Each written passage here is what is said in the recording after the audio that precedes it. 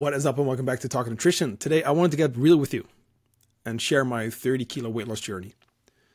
You might not know this, but I used to be overweight, unfit, unhealthy, unhappy. I had no confidence.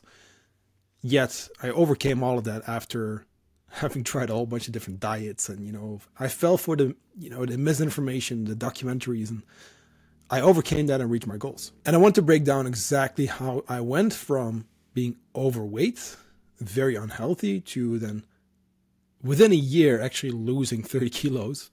Now, of course, after I've gained a bit in muscle and those kind of things, how I did that and how I transitioned into coaching and stuff afterwards too, because I've seen so many people over the years. This has been more than a decade now. My fitness journey started 12 years ago, but I've seen so many people make the same mistakes I made worldwide. As you might know, I spent more than a decade touring the world with bands all across the world. You meet people, right? And you hear the same misconceptions around nutrition, a myth, like the things people think are true, but really aren't. The misinformation, and then there's the documentaries that are totally biased. And I saw the same thing even when I started to work as a CrossFit coach up here in Tromsø in Norway. Same kind of thing. You notice how these weird ideas, even dating back to like the 80s, 90s, like are still around, and people are still making the same mistakes, trying the same diets, and still being stuck, you see? So I want to explain that to you. How I overcame it, and I've been in news to you, potentially. Let's see. I might give you a little teaser. But that being said, something that's really cool is seeing our downloads on this podcast go up and up. It's kind of crazy, to be honest with you, because if you knew me back in 2012 and before then, I was very quiet. I never got on camera. I definitely never thought I would start a podcast. And we now surpassed 30,000 downloads. And that's a huge milestone. So I wanted to thank you. I really mean that. Talking Nutrition was created to clear up some of the misinformation, to give you real life advice and practical tips and share how this stuff really works. We're well over 150 episodes in. I think we're over 170 now. And we're just going to keep showing up for you, right? We have a lot of cool stuff coming up with new guests, etc. But I want to thank you. Even if this is your very first podcast that you're listening to, thank you for being here. If this is your 5th, your 10th or 100th Talking Nutrition episode, welcome back. If you haven't yet, in the meantime, I do really want to ask you one favor. Would it be cool to ask you for a quick 5-star rating on Spotify or Apple? You can do so right now, right? When you're listening, go to the app. It's a quick 5-star. It takes a few seconds, but it actually means the world. Like, it allows this podcast to show up on other people's phones more and more. So you can pay it forward. You can help me reach more people. You can help me help more people get healthy by simply dropping a quick review. I know we ask this a lot. Sometimes you hear me bring this up at the very end of in the middle of the episode, but it's honestly something that would mean the world. So do me a massive favor, drop that quick rating, and then let's get into my journey. Because the nutrition space is very confusing, let's be honest. If I think back to 2012, Instagram was around, but like it didn't blow up yet. TikTok wasn't a thing yet. YouTube was there, but still early stages, obviously. Social media was a very different kind of space, and nutrition advice was there, but it was kind of hard to find. There was like forums, there were some documentaries, and of course there's the articles and etc. But generally speaking, the shit that was going around at that time, you still see it, but it was more confusing than anything. So I would Google how to lose weight fast, diet, this, that, whatever, fat loss. Every time I looked into this stuff, I felt more confused. I didn't know who was right, that it's carbs and it's fats, it's the calories and blah, blah, blah. Then you got to fast, and these things were around then too. So I just went online and I tried to follow some of these, diets and, documentaries too or whatever. But it just didn't help. I was unfit, I was unhealthy, I was very unhappy with the way I looked and felt, and I had no confidence. That was always the case. I was very shy.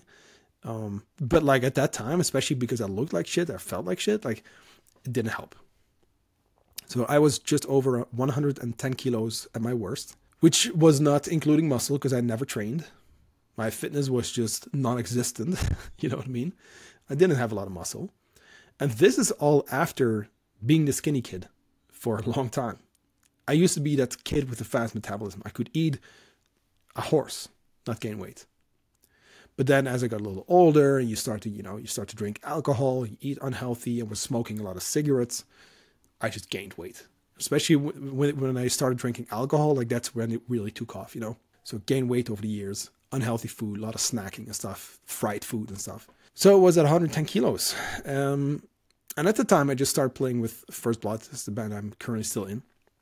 Or again, I should say, since 2022.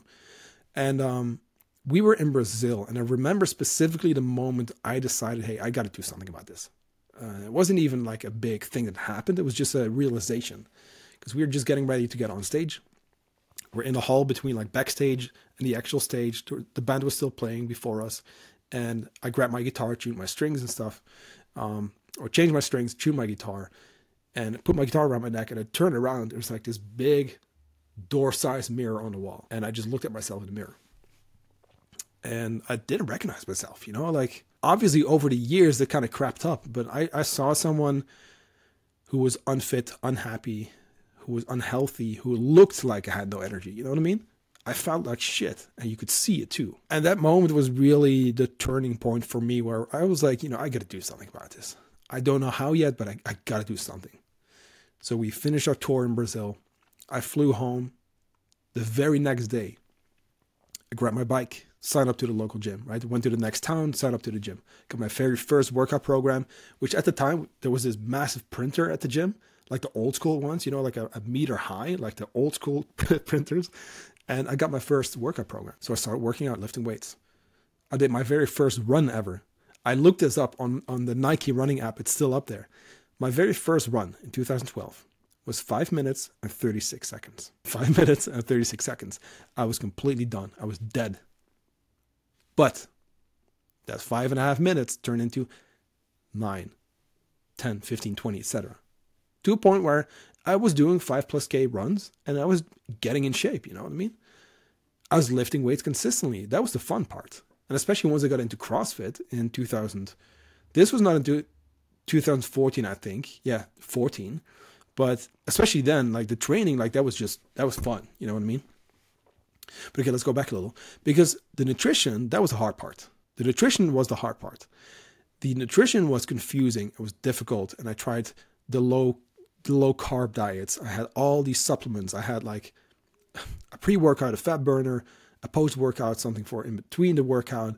There's a few other ones. I didn't even remember what I had, but a whole bunch of stuff was unnecessary. And it didn't get me the results. I was spending a lot of money on it. Didn't do shit. Then there was a documentary about like this green juice thing. So that's all I did for a few weeks. And I felt like absolute crap. Did I lose weight? Yes, of course. But mostly food mass, water weight, glycogen, right? Maybe some body fat, but guess what? Went back to eating normal again. Weight came back. I opened up my fitness pal. I got that for the first time. I selected maximum weight loss per week. 1 to 2 kilos, whatever it said, Same kind of, I think it put me on 1,200 calories. Like as a dude, at 110 kilos, like that was way too low. So obviously I bounced back because it was unsustainable. Like I couldn't stick to it. But through trial and error and, actually getting some good information from my coach as well, Frank, the CrossFit coach, I finally kind of figured it out, right? But with a way more basic approach. It was not about the strict diets. It was like, hey, eat some more protein, get some healthy fats, your fruits and vegetables, drink your water. I learned about steps and stuff too. Like I learned that we had to be active throughout the day. And I was just like, lying on the couch, like playing video games and stuff a lot of times. So, like the nutrition part was a lot of trial and error, and I made so many mistakes, you see. The same mistakes I see so many of our clients currently, right, making before they join us. The same mistakes you listening are still making. It was all in the real food. It was nothing flashy. It was just basic stuff done consistently over a long period of time.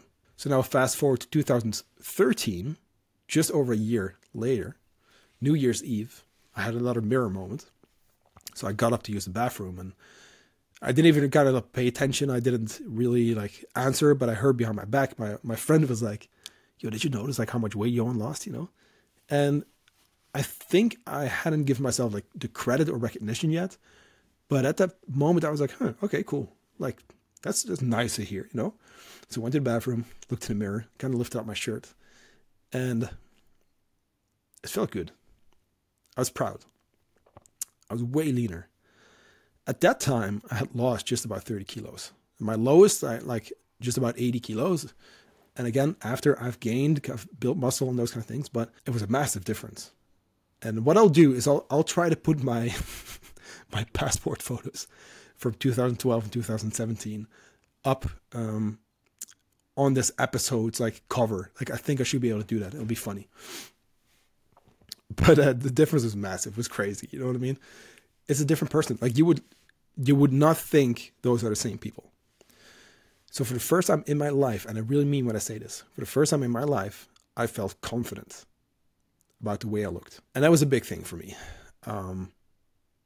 That's also what makes me so passionate about this stuff, because I want you to go through that same transformation, not just physique-wise, but that confidence boost.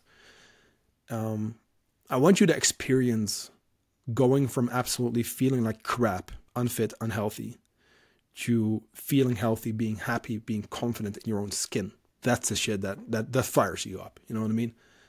I want other people to feel that too, because I know what that's like. I know what it's like to overcome all of your struggles, the confusion, etc. after having tried all these different diets. And like I said, like through the years, like I've seen so many people make the same mistakes on tour, at the gym, etc. But going back to like what's really made the biggest difference for me, if I think of the things that stuck with me, it was the guidance, the knowledge I gained through my coach at CrossFit at the time, Frank, and the basic steps done consistently over a long period of time. It wasn't a crash diet. It did take me almost a year. I made it happen. And of course, there were times in between where I went on tour and kind of maintained and those kind of things.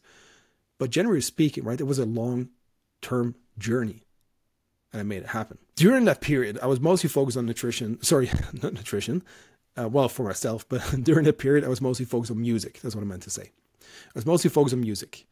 Because I was so into CrossFit, I always had this idea, although I never shared it with anyone.